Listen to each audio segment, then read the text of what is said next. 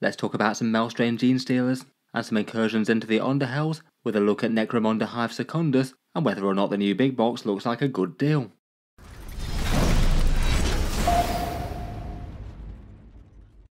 Hello and welcome back to Warspets Tactics, where today I thought I'd take a slightly closer look at the Necromunda big box that's coming out this weekend, doing a quick overview of the contents of the Hive Secundus box set, with a look at the miniatures, prices and general idea, plus a look at how popular it is and a bit of feedback from you guys in a few polls. This big box set was revealed at Games Workshop's last preview, really quite a while ago at this point, and basically taking Necromunda in a new direction. They started with the base game and then they had their Ash Waste expansion, and now I'm feeling quite an interesting and different twist. They've taken it to basically the twisted remnants of Hive Secundus and made a fairly different version of the game where basically you play as one gang trying to recover relics and artifacts, and the other player runs the Maelstrom Gene Stealers and Brood Scum and tries to destroy the Interlopers. Weirdly enough, with estimated prices, I've seen some sources come out with very different numbers. I guess we'll know for sure tomorrow when it goes on sale around the world, but it looks like it's at least in the region of around $170, €140 or £105. So basically a little bit more expensive than a Warhammer 40k Combat Patrol box set. I have seen some estimates being both a little bit higher and lower than those prices. I thought for this one we could take a quick look at the miniatures, and look at the general idea of the rulebook, and whether or not you guys are thinking it's a good deal or not right now, as a summary of the box set. As ever, if you were looking to pick this one up or any other Warhammer 40k type things, I do have a bunch of discount retailers links down in the video description, and they generally tend to save somewhere between 10 and 20% off Games Workshop's prices, so usually the way that I tend to go for pre-orders. There's Element Games in the UK for 15% off, Wargame Portal in the USA for 15% as well, Gap Games in Australia for 21% off, and Fenris Workshop in Canada for 10% off. Here are the prices that the box set should be going live around the world. It should be on sale at midnight Central Time at Wargame Portal in the USA.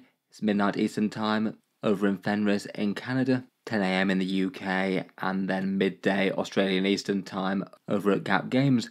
I'm really not too sure whether or not there's going to be a big run of demand on this one. Games Workshop really does seem to be two ways about box sets these days. I feel like it's the sort of one that if you are absolutely committed to getting it, it's probably worth being early, just in case they pull a Kill Team launch on us, and there wind up being little to no allocation to discount retailers. Fingers crossed that, like the Skaven Tide box set though, they'll produce enough and anyone who wants one will be able to pick one up.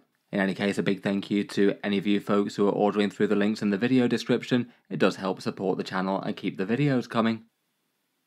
In any case, taking a quick look through the miniatures. First up, these are the guys who are doing the incursions into the Underhells. The core of the gang are the Vansar Tech Hunters. They're basically trying to acquire important data, new technology, and anything that can further the prospects of their gang, and equipped with a whole bunch of fancy weapons with which to do so. They're typically joined by an Aura Spire Hunter in-game. There's two different ones in the box set, and these guys are basically nobles of House Helmore, almost sort of questing knights in their own weird way. Their main agenda is to slay some horrors of the Underhives, destroying a whole bunch of Maelstrom Gene Stealers and their spawn, and reap a big kill tally in their fancy exo-armoured suits. Trying to bring down the gang on its journey are the Maelstrom Gene Stealers. These are basically the mutated and twisted radiation-infused Gene Stealers after the hive was destroyed, the Patriarch getting a whole load of genetic damage and producing these particularly freaky spawn, just in case the regular Gene Stealers weren't quite alien and dangerous enough for you. I feel like the miniatures for them are pretty interesting and thoroughly disturbing, and they come with the little floating brain crab type things that are the Tyramites, plus a whole bunch of Brood Scum, which are essentially the Hive Scum models but with some Gene Stealer cult heads attached onto them. In general, it seems that people are slightly more hyped for the Maelstroms than they are for the Vansar and the Spirers, though both of them definitely have a fair bit of interest. I must admit I did feel like the Maelstroms were the more interesting side of the box for me, and it has been interesting to see the bunch of Forge World miniatures they've been revealing on those Monday previews, things like that Warped Psyker, or the curious Gene Stealer created Tech Priest thing. Overall it adds up to 11 protagonist models and 18 antagonist models, of course depending on your point of view. Then also in the box set is the rulebook, a 176 page softback rulebook, kind of similar to the one that they had in the Ash Waste sort of box. Kind of an interesting system, this one, in a 2-player campaign, where basically you have the one player doing the actual incursion force, mounting an expedition into Hive Secundus and playing missions against the mouse strains that guard it. It almost feels like a bit of a dungeon crawler type thing, and perhaps not so very dissimilar for the idea of Space Hulk. That one definitely feels like it does have some parallels with it. Close confines and gene stealers rushing out at you to try and claw apart your guys. The game is played on the double-sided game board, which basically has a map of a whole bunch of hive walls and narrow confined corridors, and then you have it set up with a bunch of bulkhead door plastic terrain pieces and things. I guess they can be used to create different maps and things, maybe places for your soldiers to breach perhaps. The general idea for the campaign system is that the person taking command of the incursion gang will basically fight their way through 6 missions, basically 3 sets of 2 missions, one called the Under Hell's Entry Phase as they break their way into Hive Secundus, a bit of downtime to unlock upgrades and things and promote their warriors, then an exploration phase with some sort of mid-tier missions against an increased threat, one more downtime, then a sort of endgame confrontation phase, venturing into the very heart of the Patriarch's lair, and basically facing the strongest threats that the Malstrains have to throw at them. Apparently the idea is that if your warriors fall in battle, then it would be basically permadeath on the sides of the incursion party, so quite high stakes. You need to absolutely make sure that you're achieving the earlier missions while being very careful with their lives, as you might really need them for the final battle. Each of the missions will have some tweaked rules. Apparently the territories can confer Malstrain points to allow the Malstrain player to add extra models to their army, extra brood scum and gene stealers, plus various rewards to level up your gangs as they progress through the campaign. Overall, I must admit it does seem kind of fun. A fairly self-contained little gaming system. Obviously at this point the entire campaign thing hasn't really been revealed in full.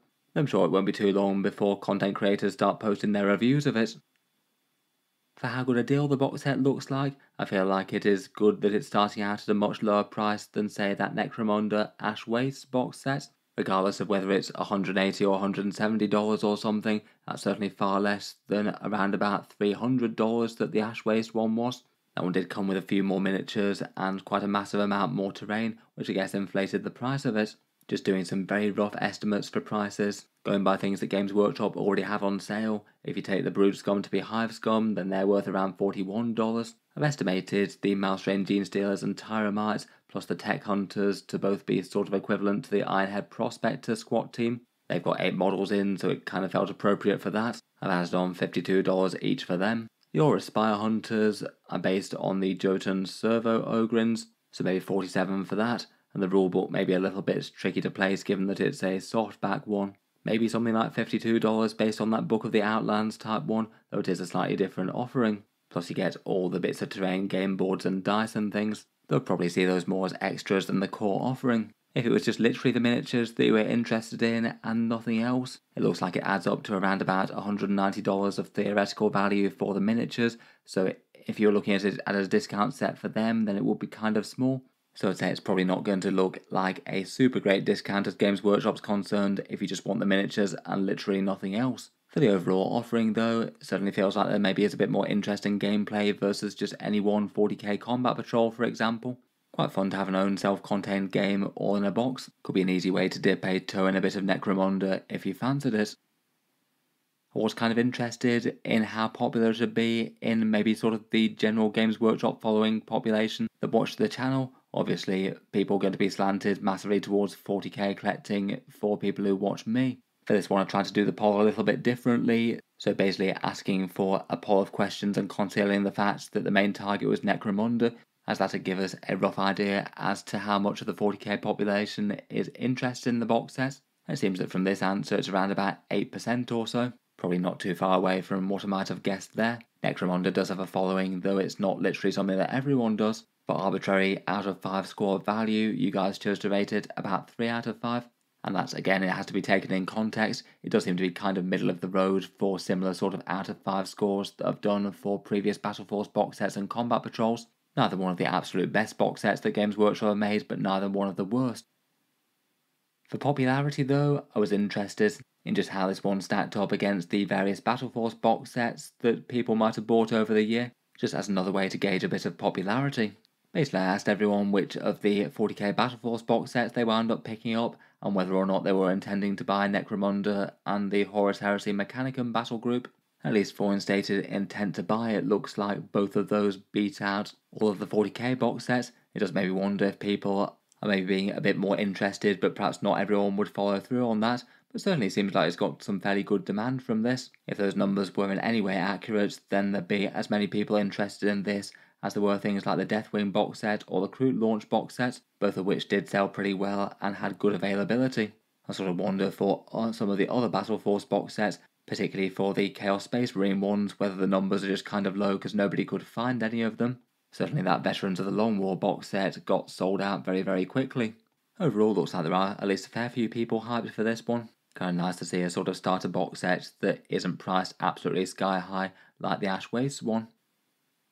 Finally, for the Necromunda release, there's a bunch of stuff coming out alongside it. There's a Hive data stack cluster as a little plastic terrain piece that you can have on the board when you're playing, and a Ruin Zone Mortalis that could also be used to add a bit of theme to that game board for this. The rulebook's available completely separately as well, and there's one of their Forge World releases in the Proxy and the Fixer, some mercenaries to add to some gangs. I guess the other Forge World bits, like that Mousetrain Coalescence, the Mousetrain Alpha, and the Mousetrain Possessed Tech Priest type guy, they'll all be following on at a later date. Probably their rules in this Book of Desolation book that's supposed to be following up the whole release. That one's going to be some expanded rules for the Hive Secundus incursion type gangs, more focused gang related content for the other players that might want to be delving into the Underhells.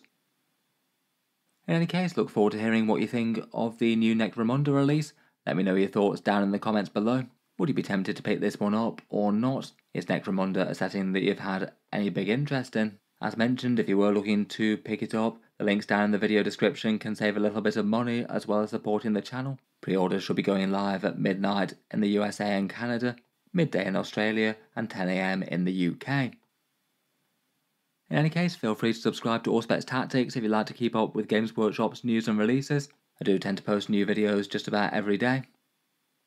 And finally, if you would like to help support the channel a bit more directly, I would just like to mention that Auspex Tactics does have a Patreon page as well, and you can find that linked in the video description if you'd like to help support and keep all of these coming. Channel patrons do get a few advantages, seeing certain videos early, regular votes to see what sort of things happen next on the channel, and automatic entry into the regular prize giveaways with a chance to win some big model kits each month. If any of that sounds good to you, or you'd just like to help support, the link is down in the video description. In any case, a massive thank you for listening, and I'll hope to see you guys next time.